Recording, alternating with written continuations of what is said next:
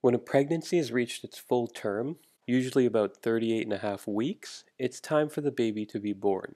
Childbirth, also known as parturition, typically occurs within about a week of a mother's due date.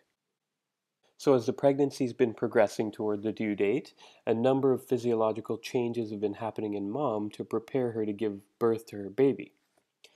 For example, progesterone levels start to drop off a bit by about week 37. Progesterone levels were previously pretty high because having a lot of progesterone around relaxes the smooth muscle of the uterus, preventing it from contracting and trying to expel the baby before its due date. So the level of progesterone starts to drop at about week 37, but the level of estrogen stays pretty high. And the new higher ratio of estrogen to progesterone kind of causes the uterine muscle to be more sensitive to other hormones, like oxytocin from the posterior pituitary gland, that try to stimulate uterine contractions. And actually, some women feel sort of weak contractions in late pregnancy due to the decreased levels of progesterone. It doesn't mean she's actually in labor, though. The baby isn't quite ready to be born. These contractions are just because of the decreased levels of progesterone. And they're actually given one of two special names. These contractions can either be called false labor contractions or Braxton-Hick contractions. So let's look at an anterior view of mom's pelvis and her uterus. So this here is the uterus. Here's the placenta inside. This orange structure here, that thin sort of membrane, is the amniotic sac or membrane. Now this part here, this part is supposed to be the cervix, and normally it would be more constricted, closer together, sort of like this. But I've retracted these little bits here just to give you a better view of what everything looks like. This bone here and this bone here on the other side, these are the two sides of the hip bones, or the pelvic bones. So together you call the two sides of the pelvic bones the pelvis. This here is one of mom's thigh bones, or her femurs. And this here, the space, is called the birth canal, or the vaginal canal. So when mom reaches full term, the fetus starts to drop lower in her uterus because it's getting heavier.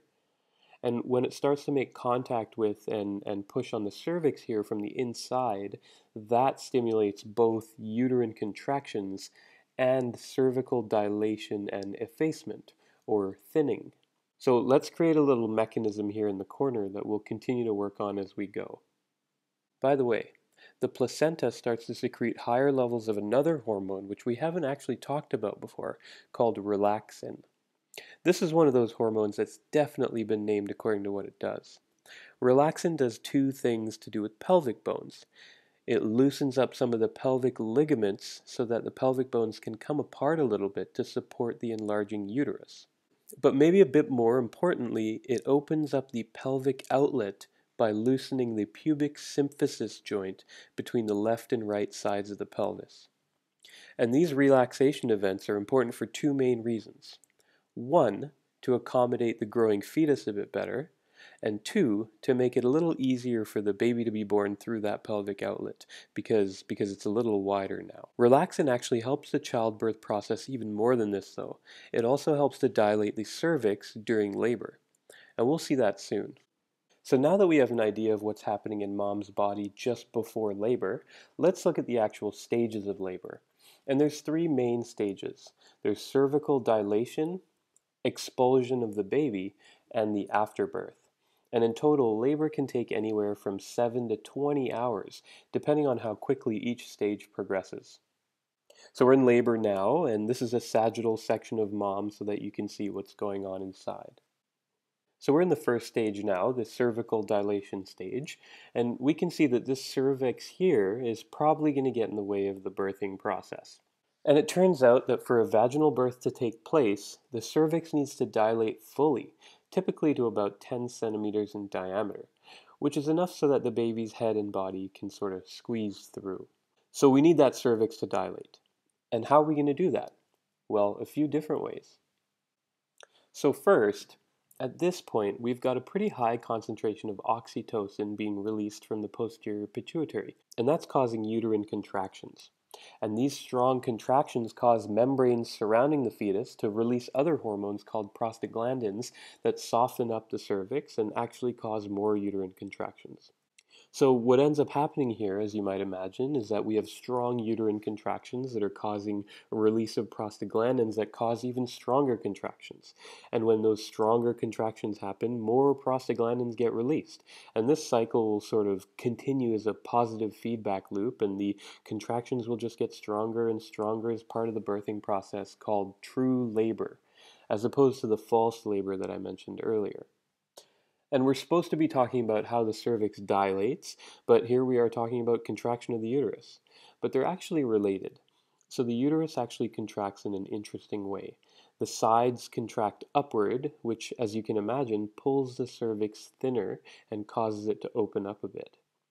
The contractions also push the fetus against the cervix, which is sort of a trigger that causes it to dilate even more, like we already have on our mechanism. Finally, that hormone relaxin comes into play here, dilating the cervix even more. So let's add all this stuff to our mechanism. So as the cervix dilates, this bit of mucus called the mucus plug that was stuck at the opening of the cervix to seal it up during pregnancy, that kind of comes out and gets discharged out of the vagina. And this can actually happen anywhere from a couple days before true labor to during labor. And it usually serves as a sign that labor is progressing. Also, there's this membranous sac that surrounds the fetus called the amniotic sac, and that'll rupture during labor and release its amniotic fluid. And that's what we always hear of being referred to as mom's water breaking. And I've drawn it here in this orange color. So back to the cervix. Once it dilates to about 4 centimeters, mom's body moves into a phase called active labor, where her contractions become stronger and closer together. And once the cervix gets dilated to about 10 centimeters, its maximum diameter, mom starts to get the urge to push. And this signals the start of the second overall phase of labor, the expulsion phase. So the expulsion phase starts when the fetal head enters the birth canal and ends with the birth of the newborn. During the expulsion phase, the uterus continues to rhythmically contract to help push the baby out of the mother's body. Now, you might be thinking the birth canal might be a little small for the baby's head. Aren't we worried about that? Well, it turns out that the skull bones of the newborn haven't really fused together yet. So they sort of slide over top of each other a bit and sort of compress the skull enough so that the baby can make it through the birth canal. Once the baby's head crowns or becomes visible to the healthcare professional assisting with the birth, they'll turn the baby to the side to make delivery of the rest of the baby's body a little bit easier on both the mother and the baby. By the way, in this drawing here, this baby is a little past crowning. Once the baby is out, the umbilical cord that connected the baby's belly button or umbilicus to the placenta gets cut, and the baby gets cleaned up. The final step of labor is the delivery of the placenta and its associated membranes, collectively called the afterbirth. Once the baby is delivered, the uterus continues to contract, and in doing so, it sort of causes the placenta to detach from the walls of the uterus and eject out of the vagina. And this actually happens pretty easily compared to the birth of the baby, or so I'm told. The uterus actually continues to contract after this happens, though, and that helps the uterus to return to its pre-gestation size. And this process of uterine shrinkage almost is called involution. This involution also allows mom's other abdominal organs to return to their normal locations after pregnancy. I should also mention that most of the time, the baby's head comes out of the cervix first, an orientation called the vertex presentation. In less than 5% of births, though, the baby is oriented the other way around, with its gluteal region or its legs set to come out of the cervix first. This orientation is called a breech presentation and carries more risks to both the mother and the baby than a normal vertex presentation during birthing.